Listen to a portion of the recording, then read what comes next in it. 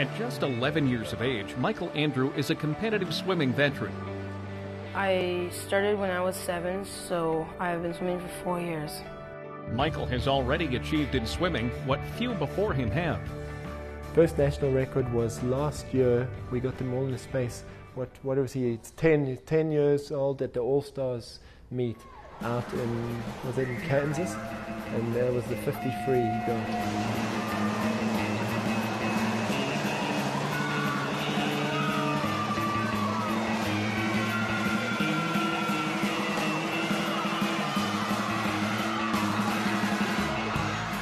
Well, it was actually exhilarating. It was awesome because after that race, you felt, it was just, you gave all you got and it paid off.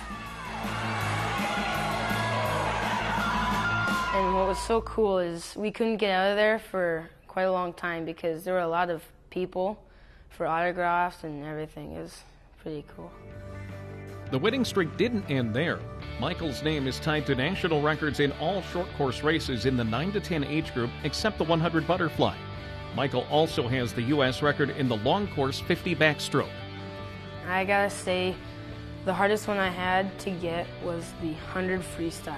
It just, every meet we were so close, and then finally on our last second to last meet and pier, I finally got it by like half a second.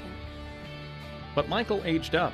He turned 11 and has plenty of work to do to secure records in his new bracket. Okay, ready? One more, and then we're going to go down to the pool. Still, he's on the radar of other coaches like Chuck Beekler with the Mitchell Club. Michael's an exceptionally talented swimmer. He has all the physical tools that you need. I mean, he's 11 and he looks 14 or 15. I mean, he's a big, strong athlete. He's very, very focused. I think his parents are doing a great job in terms of bringing him along. He plays soccer. He does other things. He's not totally focused on swimming, although they work very hard on swimming. And I think that's a way that he'll be able to stay fresh and put in the grind that you need to put in to go places in this sport. He's a very special athlete. Michael's younger sister, Michaela, is also an excellent swimmer. At 9 years old, she has her own take on the sport. I make friends in swimming.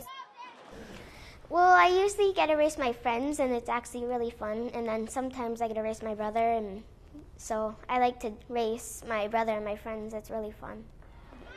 It seems the whole family has passion for sport and competition. Peter Andrew has always loved swimming, even as a youth in South Africa. We grew up by the ocean, and all we did was swim, and everything we did was water sports. So, I mean, we love the water. I mean, we belong in the water. But a swimming career in South Africa during the days of apartheid simply wasn't an option. Because in South Africa, because of our politics, we were sanctioned, so we couldn't compete internationally. I swam, but I really was a summertime swimmer. I held records and I swam for our state. Politics also factored into Peter and Tina's decision to raise their family in the U.S. and work in the Midwest. We traveled around the world for 8 years, Tina and I, and when we went back home, we found it was not a good place to be in South Africa. We had a lot of problems. So we decided, out of all the places we traveled, America was the place that we could see ourselves bringing up our family, because our kids would have loads of opportunities here. The Andrews arrived in Aberdeen in 2001. Because I was in agriculture, South Dakota Wheat Growers offered me a position. Peter and Tina co-founded the Aberdeen Aquaholic Swimming Club and put water in their pool in January of 2009. The pair work hard to help their children and other local youth achieve their own athletic dreams. My dream is to swim in Rio 216, and then I'd like to become an artist with my swimming. So when I'm swimming in the Olympics, I can be a swimmer and artist. Michael and his sister did well at the state meet in Mitchell this summer. Michael broke the state 50-meter backstroke record set in 1977, and he placed first in all of his final events. Michaela placed third in her 50 back race. Both children have learned to keep success in perspective. If you're swimming and you don't congratulate or anything, people will think you're not a nice person. And when you get big, you want people to like you. So it definitely helps to be humble. We teach our kids that, and everything we do, we try and dedicate to the Lord and know that that's where it comes from. I think that goes a long way into keeping them grounded and keeping them humble. People always tell us that if Michael's going to be great in this sport, we'll have to leave the state, we'll have to travel, we have to move somewhere else.